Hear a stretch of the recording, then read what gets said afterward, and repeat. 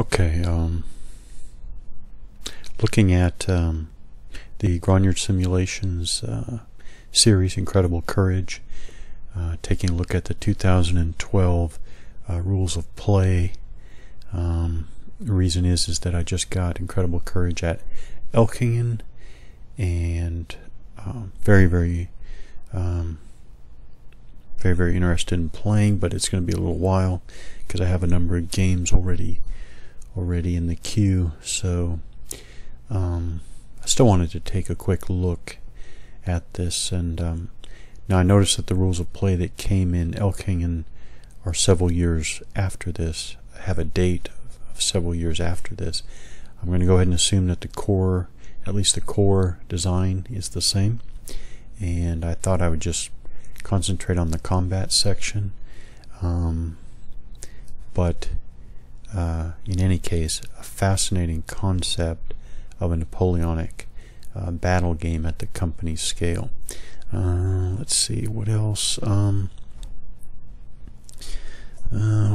Introduction wise, the Incredible Courage game system is designed to simulate tactical level combat in the battles of the 18th and 19th centuries. As with other GSI simulations, these games will fit together with other smaller segments of the Battle of Austerlitz for a larger and more definitive simulation, with an incredible amount of detail. That's key, but not as much complexity as you might expect.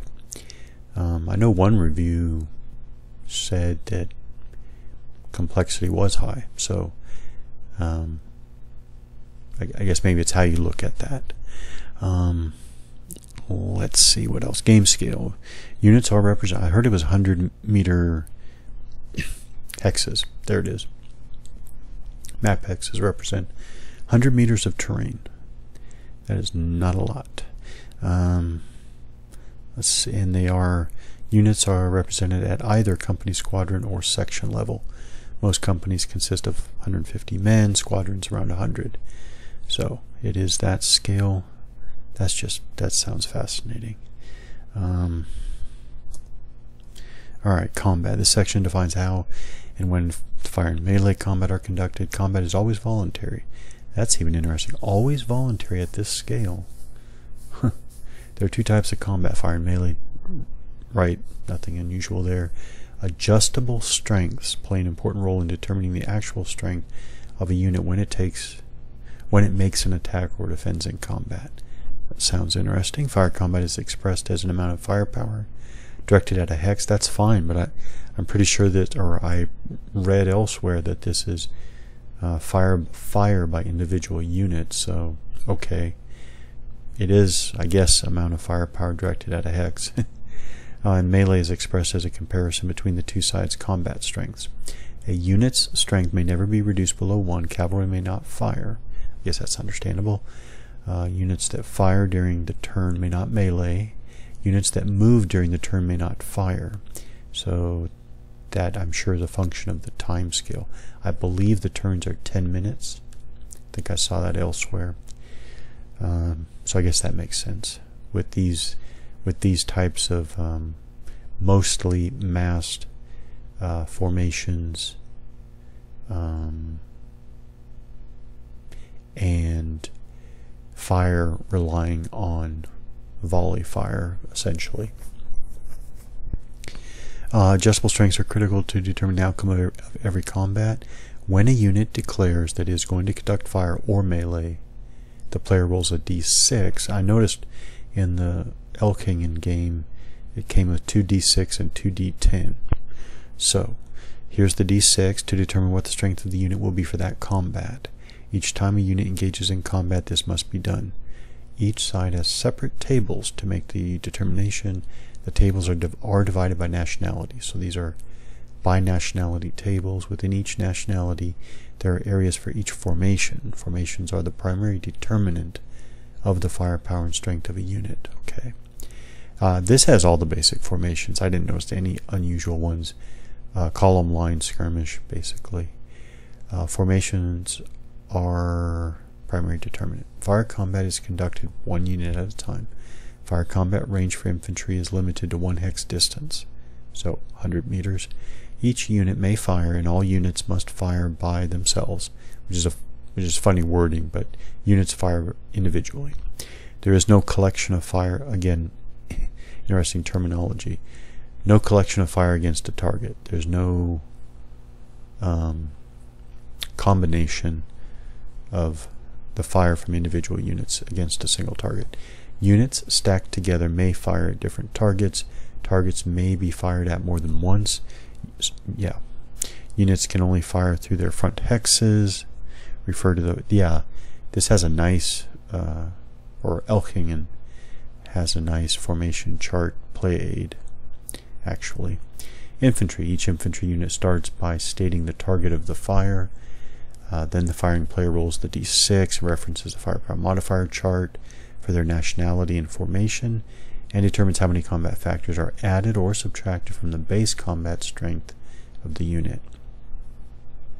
I assume base combat strength is the number given on the unit counter itself. This is also adjusted by the LOO level. I know that's level of organization, so that's the current losses, so to speak. That new number is the number used to roll a d10 on the fire table. Artillery. The fire value of an artillery unit is based on the base combat value, the range to the target hex, and the difference between the range of the artillery unit and the range to the target.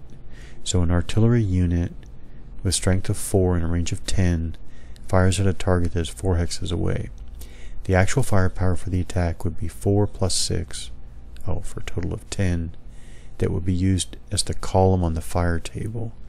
That's interesting. This number would also be adjusted for LOO level, so artillery can have reduced LOO as well. Again, level of organization, I think it is. Results are applied immediately. Adjusted rolls below 1 are considered 1, blah, blah. Melee combat. So that's it for fire, infantry, and artillery.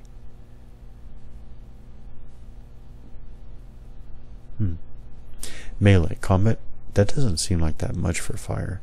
Now I understand it's firing individually, and it's 2 die rolls per fire. Melee combat is conducted at the end of a formation's movement and before moving on to the next formation, which suggests to me that this is a by-formation design, action by-formation design. Melee is close combat by both infantry and cavalry. It is voluntary for infantry and cavalry not charging. It is mandatory for charging cavalry. Makes sense. Units may melee alone as a stack or as a collection of stacks. So here you are combining. Interesting that the same thing couldn't have been done for the fire. Units may be meleeed more than once. Each hex of a charge that a cavalry unit moves into gains the charging cavalry unit 1 point of impetus strength, up to a maximum of 3. Now I wonder if there are markers for that. And is applied only to the attacker in a melee. In a countercharge situation, the impetus bonus is applied to both sides. Okay, so there is countercharge, not surprisingly. Countercharging. To determine the combat value for melee, each player rolls a d6 on the variable modifier table and cross-references the roll with the formation. Okay, sounds similar to fire. Also add the charge impetus. The result is then applied to the base combat value of each unit in a stack. Oh, okay. Adjusted by the LOO marker. Okay. That could get sounds like that could get a little busy. Units of the same regiment may support a melee by being stacked behind and adjacent to the lead element. What's the lead element? Echeloned units behind may support a melee and add a +2 DRM for each hex with supporting units up to a maximum of +4. This DRM bonus applies to regular melee and melee after charges. Okay. This bonus does not apply for units initiating melee from a woods or town hex, or for support units with 2 or less LOO. Okay. If 2 or more attacking units have support, only the supporting units providing the largest die roll modifier are considered. Supporting units must be one behind the other. Defending units Never get the support die roll modifier. Okay.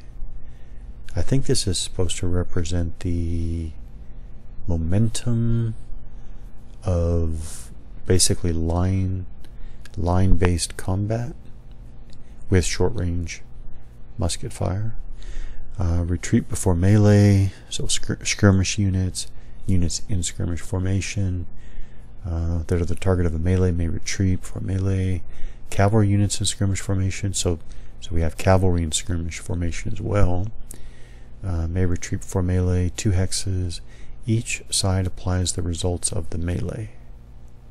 The attacker, if supports were involved in the melee, must subtract LOO from the support units. Okay. Oh, this is okay. Applying the results. Must subtract LOO from the support units. If the table shows 3 LOO for the attacker and the attacker had 2 stacks in support, the player would subtract 2 LOO from the first support stack and 1 LOO from the second support stack.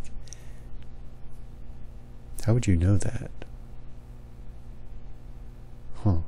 If the attacker advances into the hex after combat, all the support stacks advance along the line of advance as well. Yeah, okay. So this does sound like the momentum of line-based combat.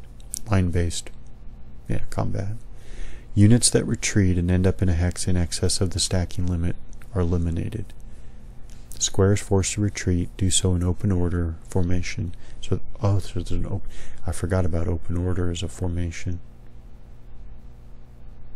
Units that retreat as a result of melee or having 1 LOO must face away from the enemy so that, well, yeah, of course there's facing.